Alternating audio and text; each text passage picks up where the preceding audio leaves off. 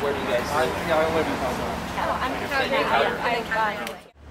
Good morning. My name is Christina Smith. I'm the Public Information Officer with the American Red Cross of Santa Barbara County. Today we are welcoming Miss Canada as she attempts to complete her journey from Calgary, Canada, all the way down to Santa Monica, California.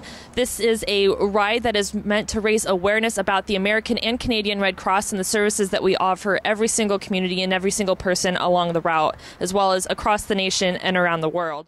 Shannon Lynn, Miss Canada 2009. Christina Smith, Olympian from bobsleigh. We came up with the idea about a year ago. I'm an ambassador for the American Red Cross and a member of the Santa Monica chapter.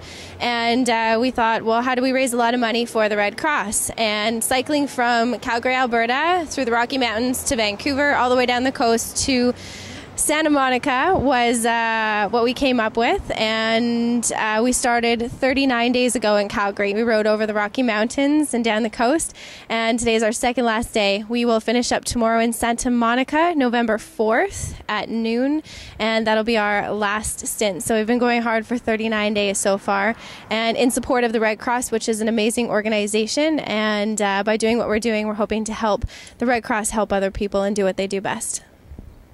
Beautiful. Thank you so much. Do you want to say anything? Or?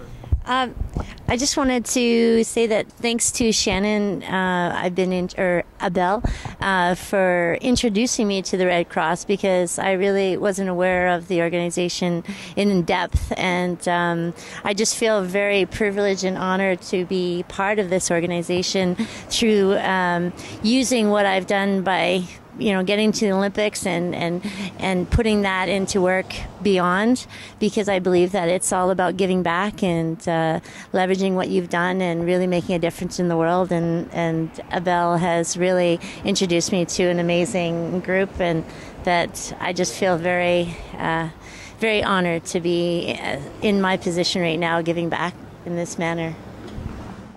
We'd also like to thank the crew that's been in support of us, Mike and Travis, who've been on the road. We couldn't have done it on our own, and we also have a series of sponsors that have really supported us on our journey.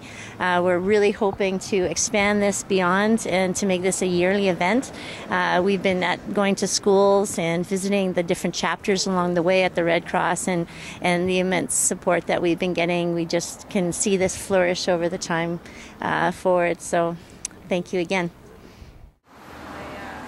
Just a little bit. Ready? Okay. You want